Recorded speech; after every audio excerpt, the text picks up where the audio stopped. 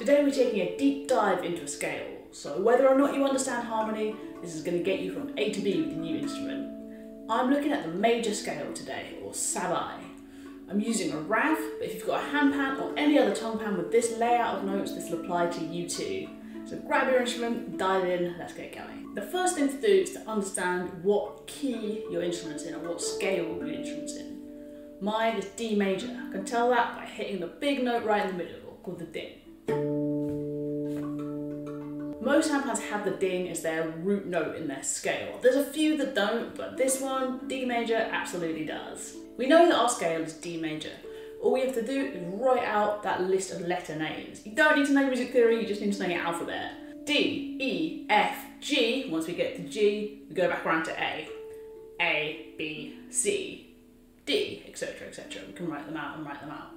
For this scale, for D major, we've also got C sharps and F sharps. You don't need to know too much about that, but if you've got music theory, that'll make sense to you too. All you need to know though is those letter names, F and C, F sharp, C sharp, whatever. We write them out one after another. We can also number them, 1, 2, 3, 4, 5, 6, 7.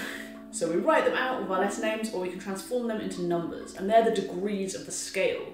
So now, when I say 1st degree, 3rd degree, 5th degree, for me that's D, F and A. For you, with your scale that you've written out, for your instrument, you might have an F as the first note, you might have a G as the first note, you might have any other note.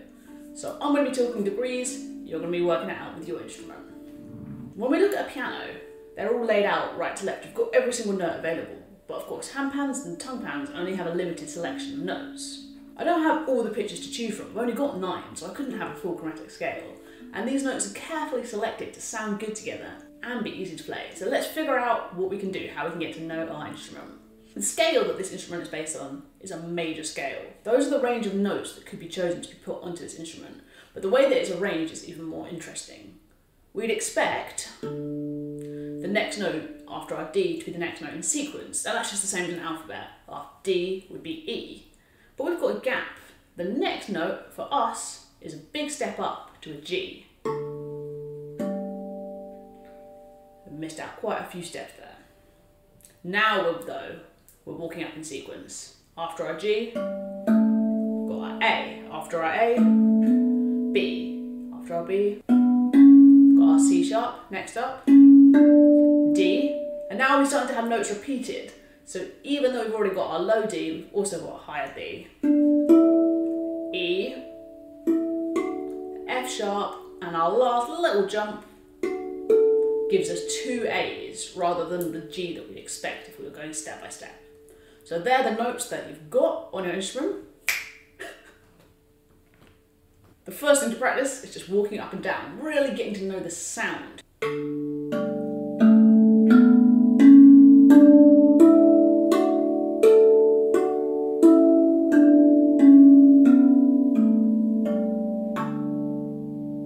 You'll notice that we go hand to hand, left hand, then right hand, then left hand, then right hand, etc. So let's talk about some chords. Triads or chords are just stringing together those notes, layering them on top of each other to get more complex sounds, and it's what forms the basis of harmony.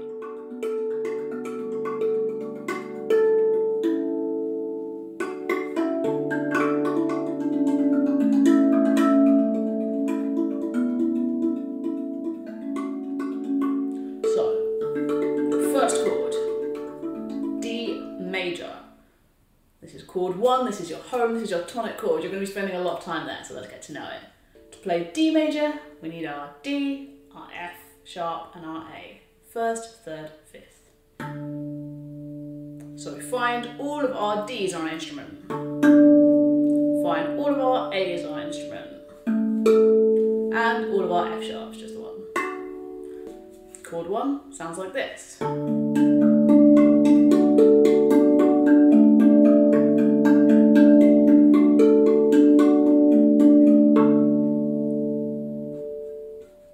Let's find our second chord. If we play one, miss one, play one of E, we get E minor. So we're looking for an E, a G, and a B. So this is your minor second chord.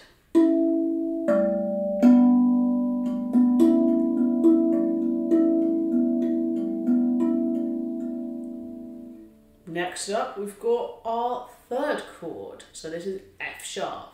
For this one, we need an F sharp, an A, and a C sharp.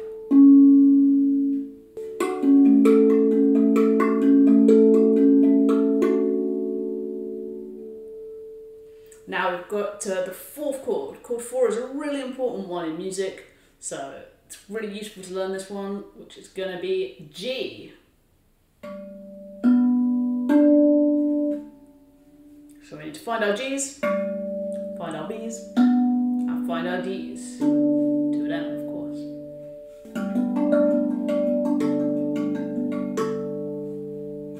Chord 5, that is another really important chord. Our fifth chord is A. So we need an A, we need a C sharp, and we need an E. Beautiful.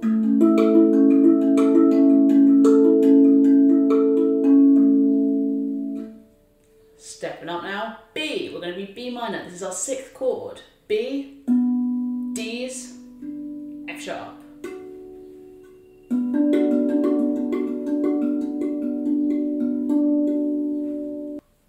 Our final chord, chord 7, C sharp diminished. The seventh chord available to us, C sharp, E, and a G.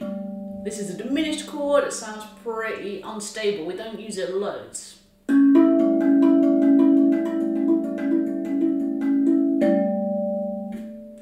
You don't need to understand harmony to use your ears and figure out we've got some basic groups. The major chords are your first chord, D, your fourth chord, G, and your fifth chord, A. They sound cheerful, major, very complete.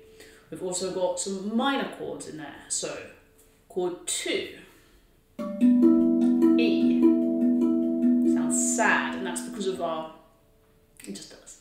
We've also got chord 3, F sharp. Chord 6, minor. We use this chord a lot.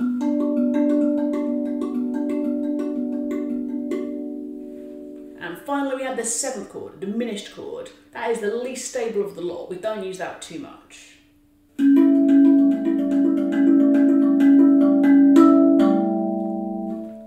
So that is our list of chords. Let's get used to playing them all. The instrument is normally laid out in a way that follows these notes that I've said. So these chords fall onto your hands really easily. Our first chord. First chord sits easily. Fourth chord sits easily. So this 5 chord is great. We use it a lot. And you can also make it a 5/7. So if you add in your 4th degree of the scale,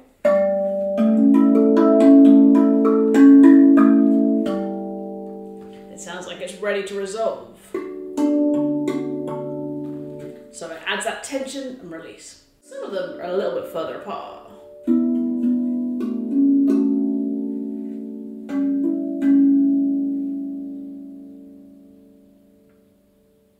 But this shape will serve you on any instrument.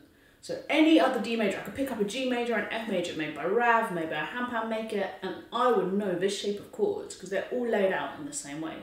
So it's really worth practicing them. Let's go through. Chord 1. Chord 2. Chord 3.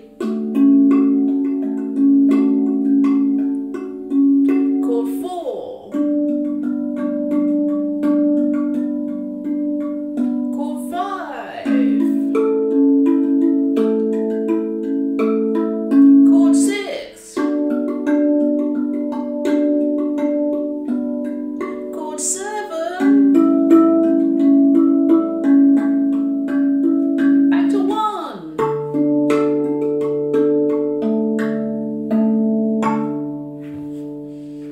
It's a really lovely progression through. If you don't want to go all of them, let's just focus in on some of the more important chords. 1, 4, 5, and 6. So we're just going to take them down.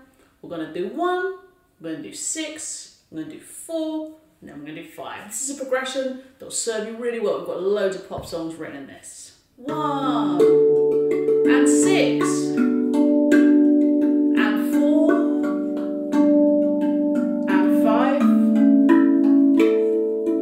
1, 4, 6, 4 and 5, 7 and 1. By organising our music into these chords, we start to get a really clear sense of movement. It's not just loads of random notes, but we don't just have to play them at the same time. We can do that exact same chord progression, but in motion.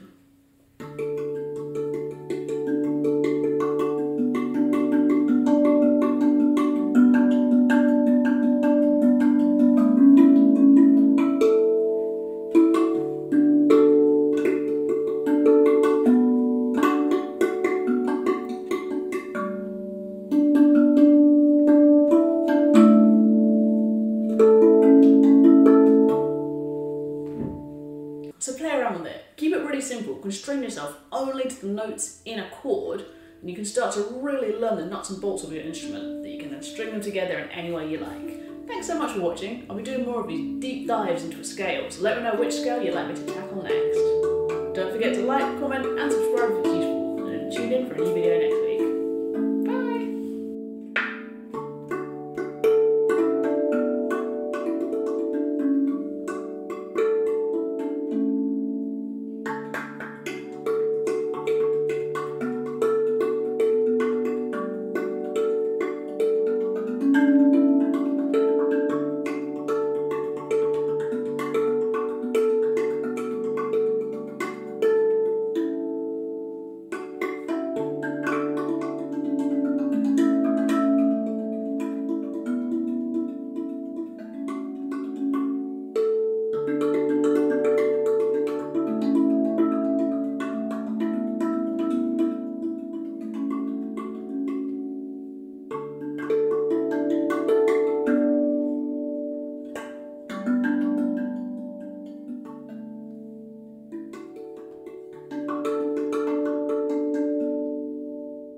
Because you want to know, you want to be able to, first thing to do, oh my god.